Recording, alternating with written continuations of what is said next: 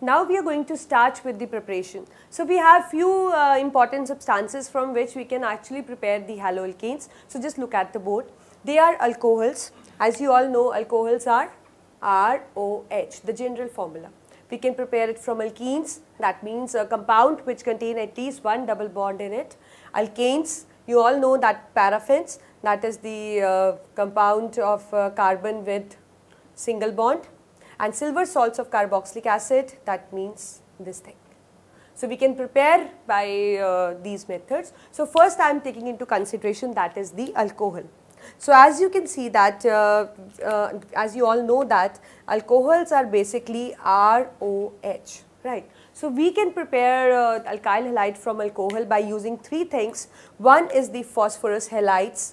So basically I have wrote PCl5 and PCl3. You can take phosphorus bromide also and phosphorus this thing tribromide also or pentabromide. So I have taken PCl5 and PCl3. You can take any phosphorus halide. We are just concerned that it reacts with phosphorus halide actually. Second is thionyl chloride, and third is by use of halogen acid. So now we will look one by one that actually how they help in formation of alkyl halide from alcohol. So first preparation what we are doing is from alcohol. So the first method, as I told you, is we can prepare by using this thing, the phosphorus halides. So let's say PCl5, PCl3 or PBr5, we can use that, right.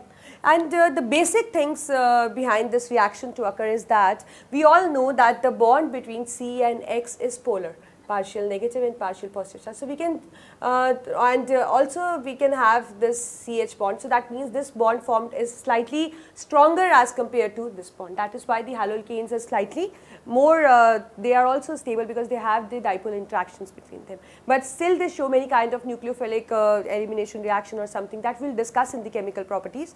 But here our concern is to learn that how it is formed from alcohol first. So it is formed by using the phosphorus halides, that is the PCl5, PCl3, PBr5 like that. So let's look for the general reaction. Let us say that this is alcohol, right, any alcohol. R can be anything, you know that, ranges from 1 to many. We are adding PCl5. So what do we get? We get our alkyl halide, that is RCl. Along with that we get POCl3. And along with that we get hydrochloric acid. Let's take one example.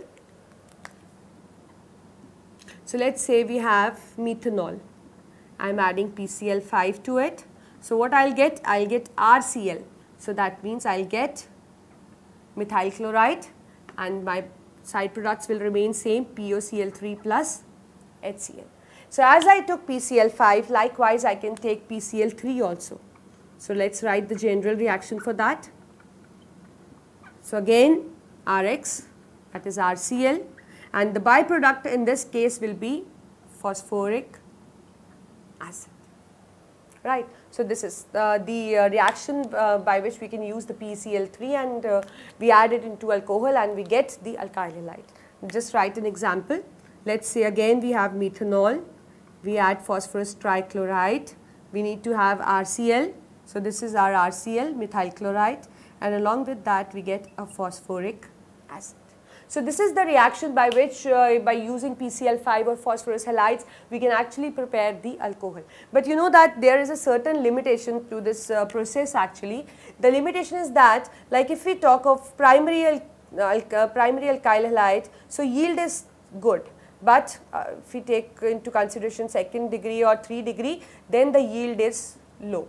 So that means this method is generally used for preparing the primary alkyl halides, not the secondary or the tertiary, but the yield, because the yield that is produced by this reaction is generally low for 2 degree and 3 degree. Otherwise, it is good method for the primary formation of primary alkyl halides.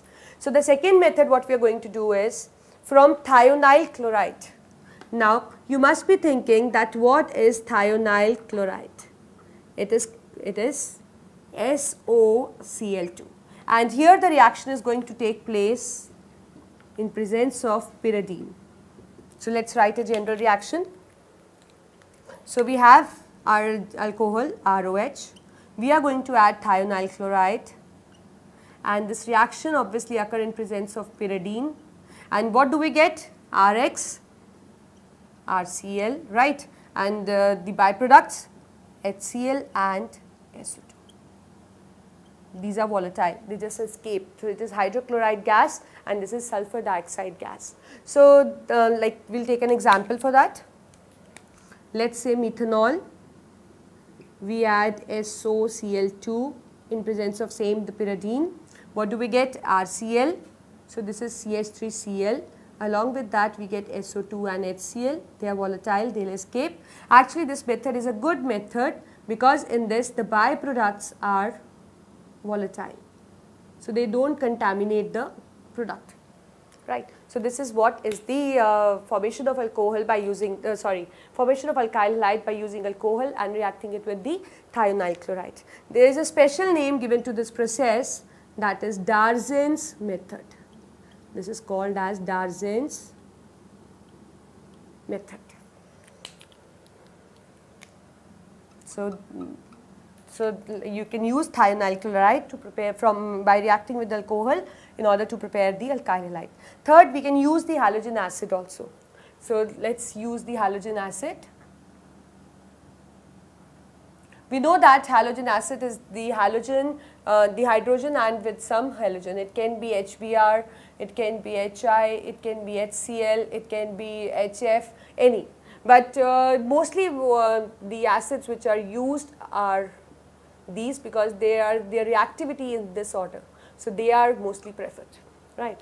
So now what is the basic reaction which is going to happen is, let's say ROH reacts with let's say HX. So what general reaction is going to take place? And one more thing, this reaction actually takes place in presence of a dehydrating agent, can be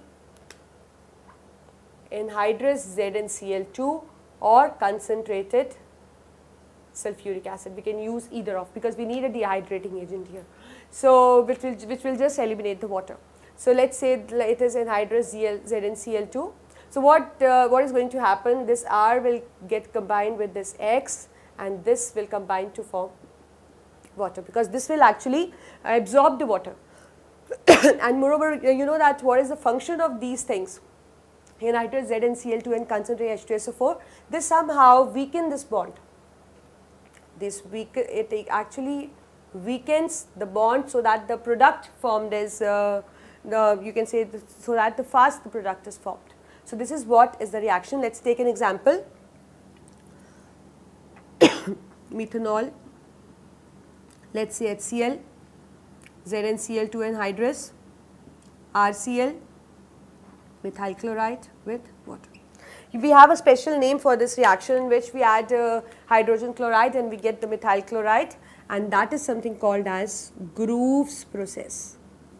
It is called as Groove's process. Likewise, we can do it by adding another halogen acid. Let's say CH3OH, I am adding HBr.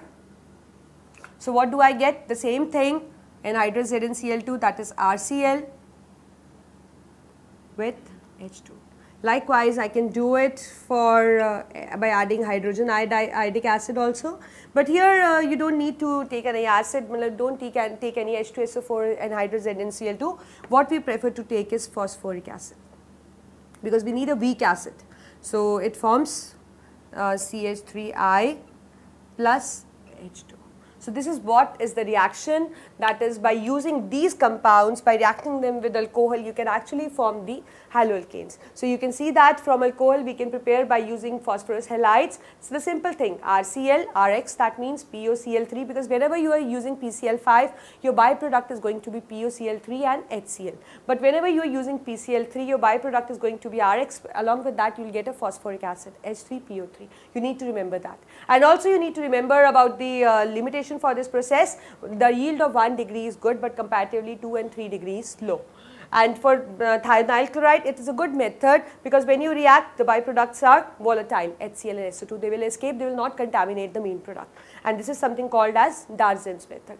We can also form by using a halogen acid, but whenever we are using a halogen acid, you have to keep in mind that we will be using a dehydrating agent, mostly anhydrous ZnCl2 or concentrated sulfuric acid, because here we need to weaken the bond so that the water is eliminated. So this is what happened here, and it is like when you add a halogen chloride, hydrogen chloride to an alcohol, it is basically called as a groups process. So this is how you are going to carry out that. By using alcohol you can prepare the haloalkenes. So let's start with the second method, that is the alkenes, that how you can prepare the haloalkenes by using the alkenes. So just look at the board.